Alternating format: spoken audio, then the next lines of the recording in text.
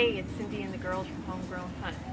We started growing potatoes about 1.5 years ago, and oddly enough, we grew them in our pants. Actually, leftover fabric from some cut-off jeans that I had.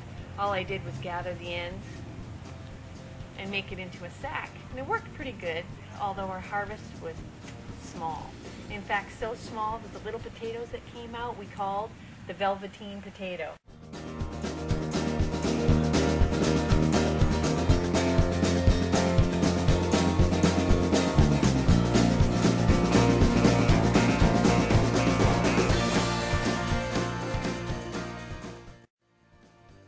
Now what we are doing is we're growing potatoes in recycled coffee sacks. Burlap is so cool. This jute is great because drainage holes are built in, right, girls? Yep. And it's tall. And instead of having ugly tires in the backyard, because I know folks use tires and they stack them up as the potatoes grow, or an old garbage can, instead of that, we have something that looks kind of modern and kind of cool, especially for a hick like me. So now instead of the pants, we're going to do the sack. And all you do is you take a sack and you roll it. You roll it until you get it small and short like this. Maybe about 6 inches high, 6 to 8 inches high. And then you add some nice garden soil and even some soil amendment. We like to use, what do we use for soil amendment? Do you remember? Worm casting? Worm casting, compost, and Kelp. Good job. Kelp. Cool. So the potatoes that we have, we actually offer these at the Vista Farmers Market at a booth that we run, are 3 different varieties of gourmet organic potatoes. We have all blue, and we individually wrap them. We don't want them to touch when they're in storage. We keep them in a nice cool place. All blue. Stop throwing rocks at each other. French fingerling.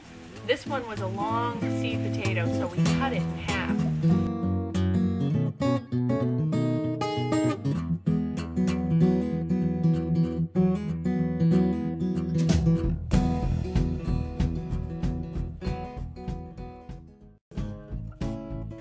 Chitting is the process of pre-sprouting your potatoes before you grow them. Many folks believe that you need to chit your potatoes before you stick them in your container or the ground, but we don't do that. We just throw them in, and if there are eyes on the potato, we know that eventually they'll sprout.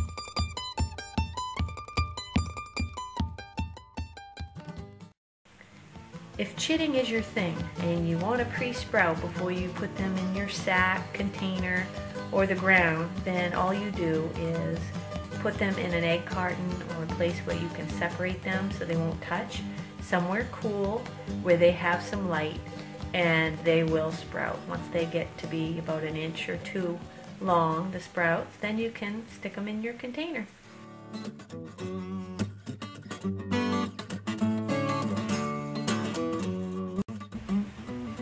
Plant 3 or 4 potatoes per sack, eyes and or sprouts facing up. And then you're just going to cover with about 3 to 4 inches of garden soil, loose garden soil, not compacted clay. Sandy soil is fine.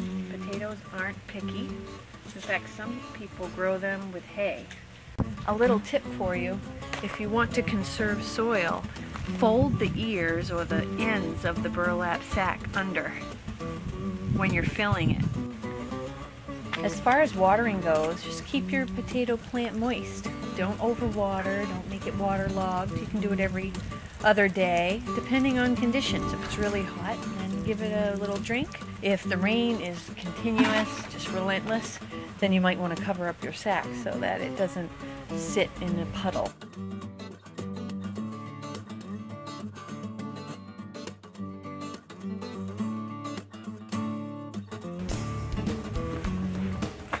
Here's a look at the potatoes that we're using.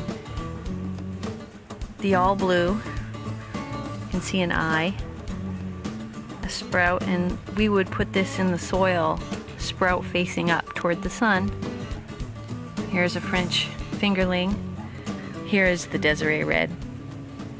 The first sack, or the sack on the right, that is already been mounded up, meaning I've put more soil in once the plant started to grow and leaf out.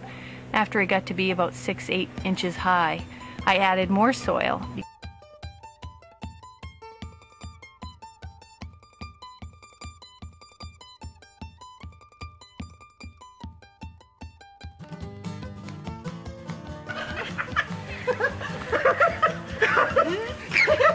Just keep on rolling the bag and adding more soil. After about 3 months, 80 to 100 days, these are early variety potatoes. I tried to pick 3 kinds that would grow at the same time. After a few months, you'll see that the plant has stopped flowering and it'll start dying off a little bit. And then you wait 2 weeks for the skin to set. Then you can start to harvest. And when you harvest, you can dump over the sack all at once, or you can dig them carefully out as you need them and just keep them in the sack.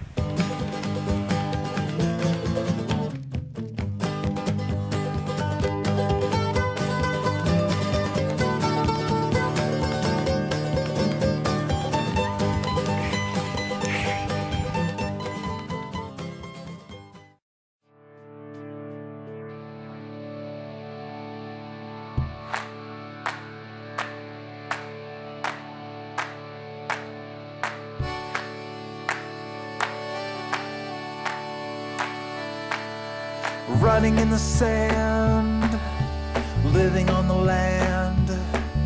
The salty breeze was in our eyes. We stood beneath the dragonflies and danced all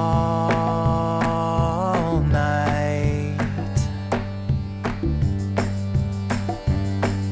We polished all the chrome on a rusty little home.